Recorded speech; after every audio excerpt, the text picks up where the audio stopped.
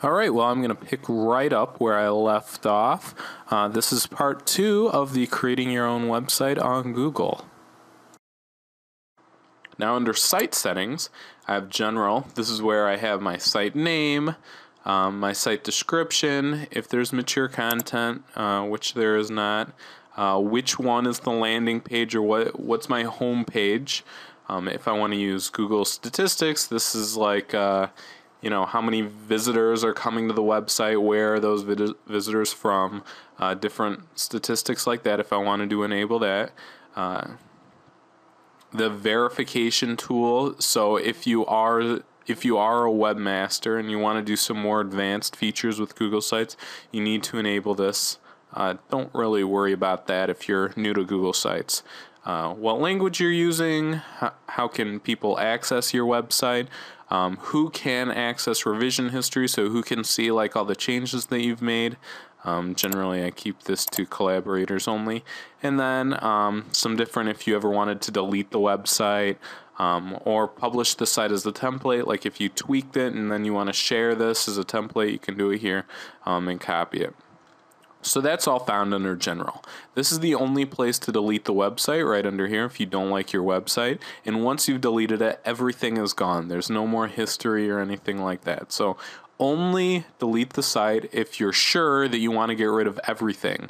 Not just a page, but this deletes everything. And like I said, there is no way of recovering it. So I click on sharing. Sharing allows me to just basically send out an email telling people that this website does exist and come visit it. You can also add people that are allowed to work on the site. You can use collaborators. Collaborators are allowed to add content to the site, but they're not necessarily allowed to like delete the site or things like that. Monetize, so if you wanted to add ads to your website, you can stick those on here, clicking on monetize this website. Most teachers' websites that I know, though, don't have any ads on them. Especially a lot of schools don't like you to have ads, so I always keep display. The web address. So here's the web address for my website. And click on this and I'll actually open it up. That's the web address that I would want to give to all my students and email out, and this is the place that everybody can access the site from. So this is the web address. If you ever forget, like, how do I access that site again? Just click on your site, go to manage site and web address, and it'll tell you the address right here. Then I go under site appearance, so this is going to give you the ability to change the layout of the site, what's in my sidebar, where the content area is, the header, that's like the title bar, or like the title of your thing that's up here. So you can edit how your website looks in here. Colors and fonts, if you want to change the way your website looks, for instance, if you don't necessarily like the font or don't necessarily like the link color, you can come in here and change all that. I tend to leave things as default, especially because I'm using a template. They usually pick some really nice colors and stuff that all match, so there's no reason to edit this. But if you do want to change it, you can change it in here. And if you didn't select the template, this is definitely a great way to change your background, change the different link colors so your website has a little bit more flair. And then again, themes is down here.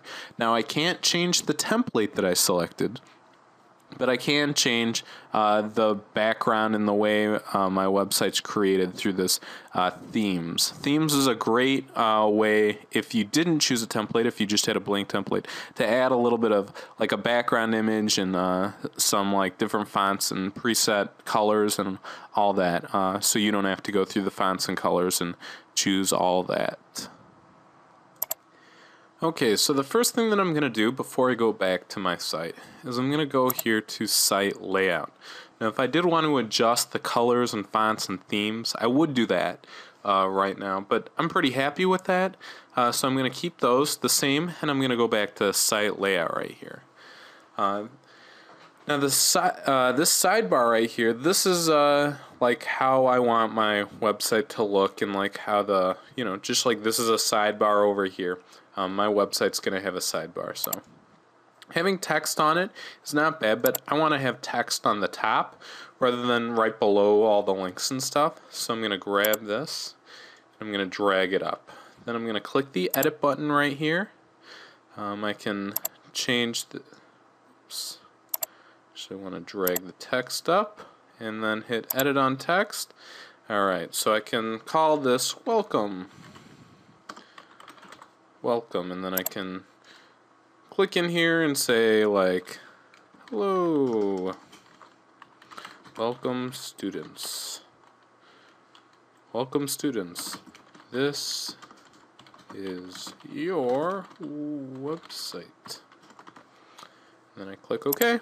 If I didn't want to have text on my sidebar and I just wanted to have text in the content, which is, you know, that's common, I could delete this. So I could just hit the delete button right there. Next is navigation. So under navigation, I'm going to want to link to all the different pages that I have. So I can click on edit right here.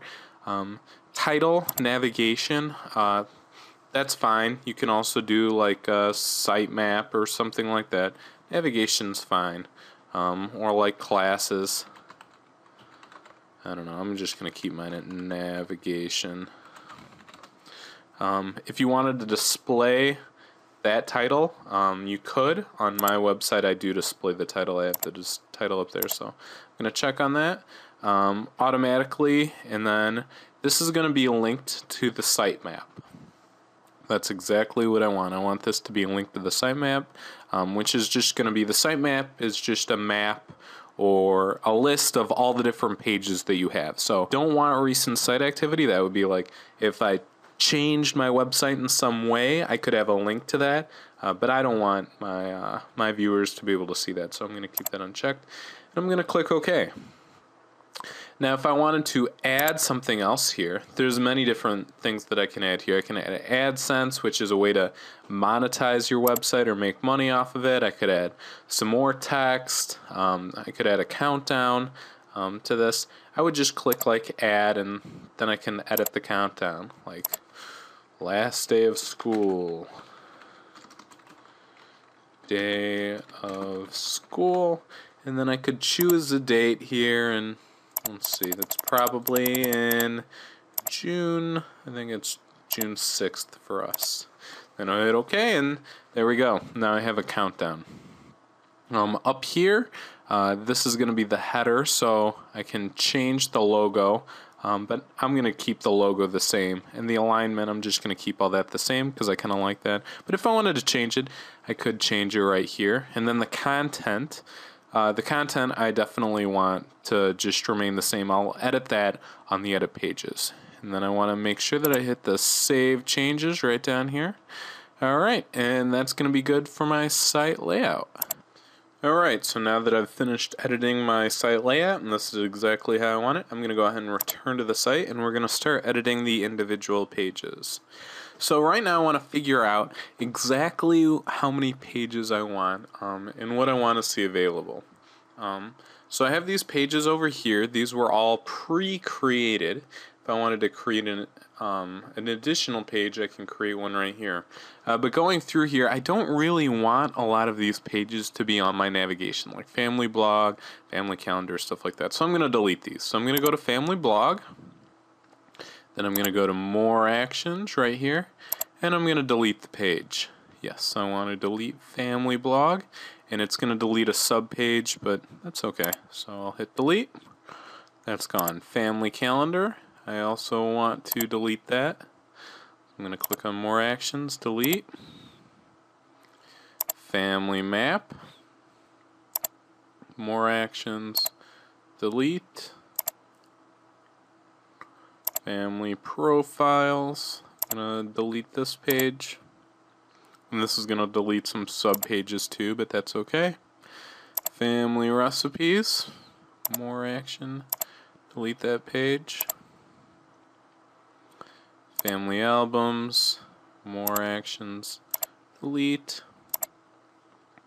And the sitemap, this shows all the different views and stuff. I don't really want my although this is a nice page, I don't really want my visitors to this site to be able to see this, so I'm actually going to take this off of the navigation screen. So in order to do that, I'm going to go back, edit the sidebar, edit the navigation, and I don't really want the sitemap on here after all, so I'm going to click OK and return to the site. Oh, stay on this page, make sure that you hit Save Changes, and then return to site. Alright, so now I just have my navigation, my home page, and then that's it. So I'm going to create a few pages. To create a page, I'm going to just hit that button right there. I do want this to be a web page, and I'll just title this Class 1. So, you know, you could I would title this like Linux Plus or Web Development or Graphic Arts, something like that. If you wanted this to be a sub page, you would put it under Home. But for now, and just as a beginner, just keep everything at the top level. Then hit Create Page. Alright, I'll just go ahead and save this. I'm going to create all my pages first. Then I'll create like Class 2, keeping this at the top level. Now again, if I wanted this like to just have a bunch of files on this page, rather than using this as just a blank web page, I might choose File Cabinet. If I wanted to have a list of items, I might choose List. If I wanted this to be like a blog or something, I might do Announcements, but I'm just going to keep it with the standard web page. It's usually pretty good. So I'll create, I'm going to save it, and then create one more page, create Class 3, create page. So now I have Home, Class 1, Class 2, Class 3. Then I'm going to I'll save this, create a new page, Classroom Rules, create page, and the last thing, I'm going to save that, and the last page that I want is contact, so I'm going to hit create page and contact, and hit the save button right there. Okay, so now that I have all of my pages created over here and my navigation bar is looking correct, I'm going to actually start editing the pages. Now the first thing that I want to do is this home. I like to call this something else. Maybe I want to call this welcome. So I'm going to click on edit page right here, and right up here at the top we'll see that this home appears, and this is whatever the title of the page is. So if I wanted to change this to like welcome, go ahead and do that, and I'll hit save, and we'll notice now that the navigation has changed to welcome. If I want to be able to see that welcome up in here, I'm going to click on more actions, and I'm going to go down to page settings. Page settings allows you to show the page title, so if I wanted to show welcome, which I do, I can check that box. If I want to allow comments on this particular page, I can check that. I don't really want comments. If I wanted to attach things to this web page, I can check that. Show links to subpages. We don't have any subpages on this site, so I don't need to do that. And if I wanted to change the URL, so rather than have it be home, I'm going to change it to welcome. And save. And now the URL to my website has been changed to welcome, which is excellent. Well, that ends part 2 of this video. I apologize for the abruptness.